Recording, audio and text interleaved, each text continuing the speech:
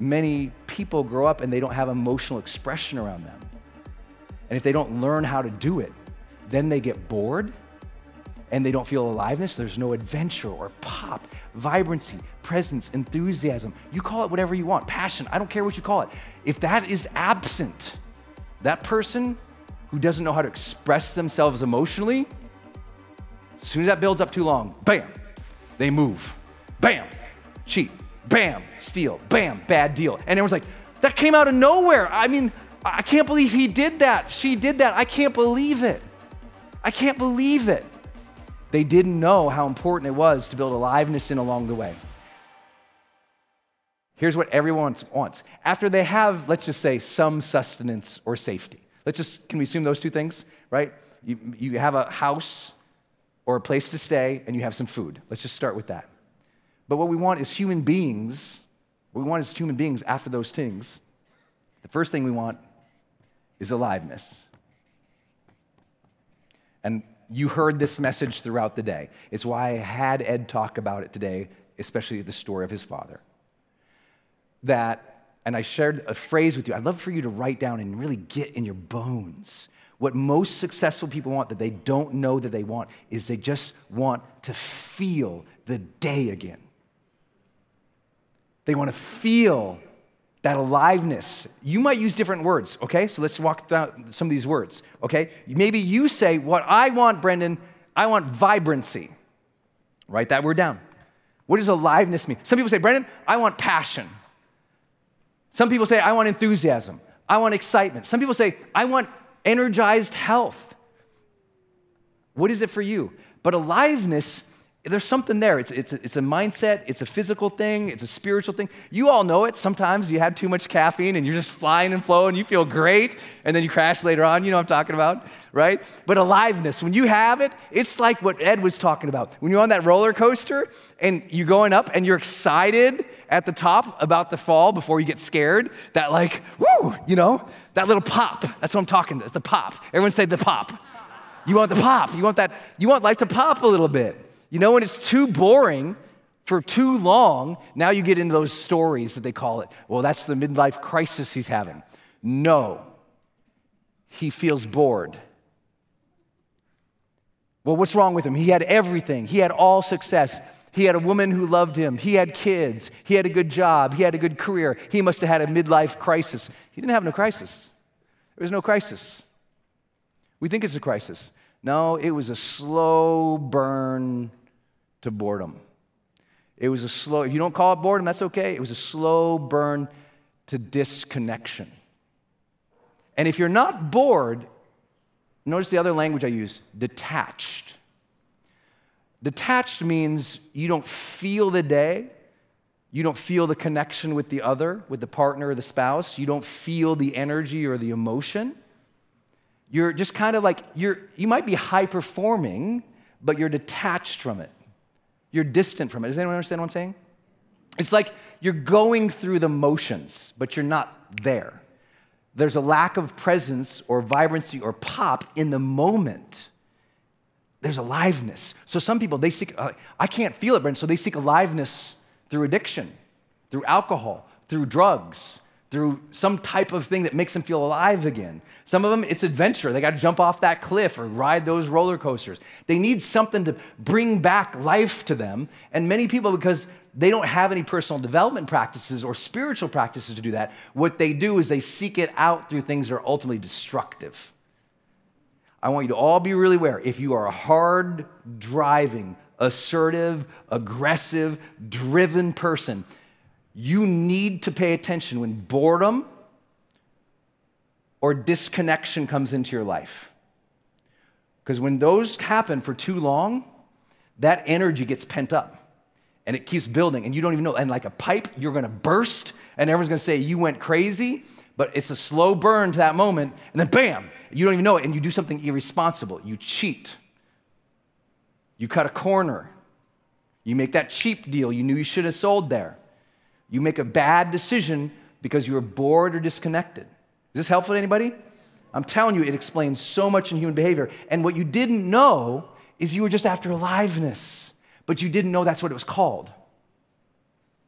You didn't know that. And a lot of people, especially guys like where I was raised, they never learned emotional vitality. You know, I grew up in a place, I don't know about you all, did anyone grow up in a place where you didn't have a lot of like emotional intelligence and expression? Anyone? I always tell the joke, like I grew up in a place where most dudes were like this.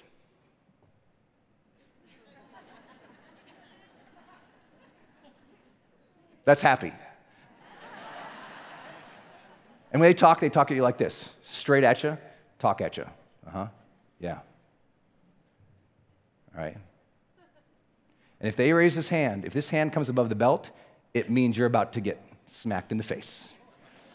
Right? No, if that hand came up, you're getting punched where I grew up. Grew up fighting my whole life.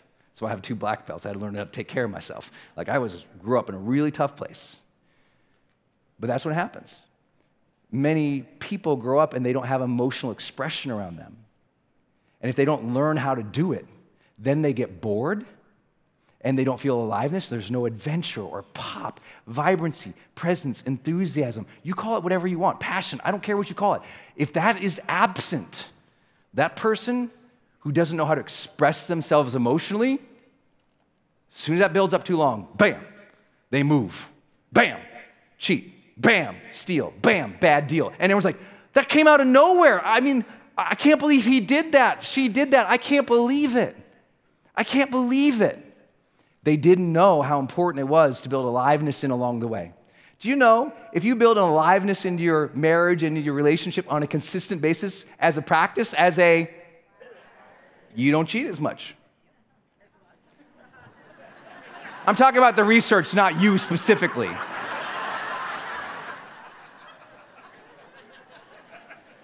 Those who have personal development practices in committed relationships cheat less. Is that a better way to say it for y'all? So think about it. It's like, but you think it has to be some big vacation or something. No. You got to build that stuff in onto the daily. You got to access something that makes you feel alive. This is what I'm telling you. The most successful people in the world I work with, they think they bring me in for one reason, and I go, oh, you don't feel life anymore. And they're like, oh, shit, yeah, that's it, man. Yeah, wow.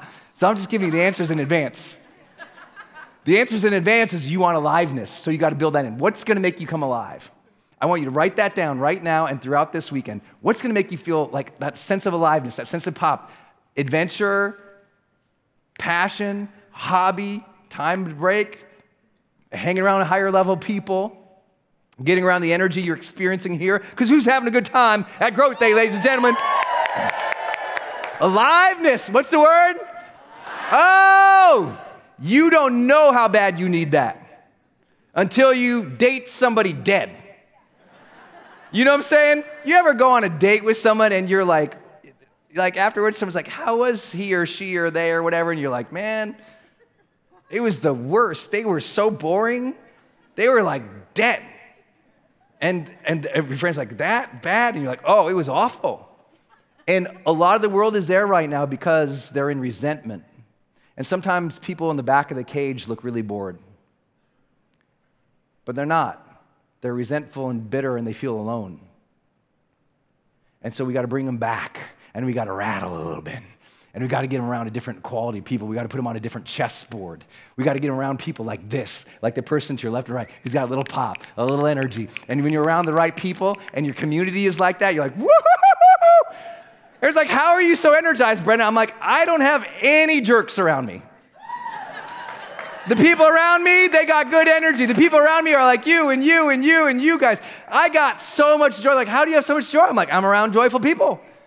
How are you so high performing? I'm like, I like high performing people. I gather them. We get in groups. We hang out. We do this kind of stuff. This kind of energy. Some people will make fun of this kind of energy. I'm like, go hang out with the opposite then. And tell me what that's like, because that's not what we're after. We're after, what's this word? What are your practices to feel it every day? Every day. You got to find it in the simplest of things. Everything you do can improve by putting a practice in for aliveness. All human beings, what we really desire once we get past safety, and sustenance are these 4 aspirations. We want a greater sense of aliveness. That might mean presence, consciousness, awareness, vibrancy, passion, enthusiasm. We all want more of that. Some people call it adventure. Some people call it just the spice of life or joie de vivre. Whatever it is, we want a sense of aliveness. And the second aspiration we talked about was deep connections. That means your relationships. At the end of our lives, it's the relationships that matter so much to us. And we know from research that the deeper relationships you have, the longer we live.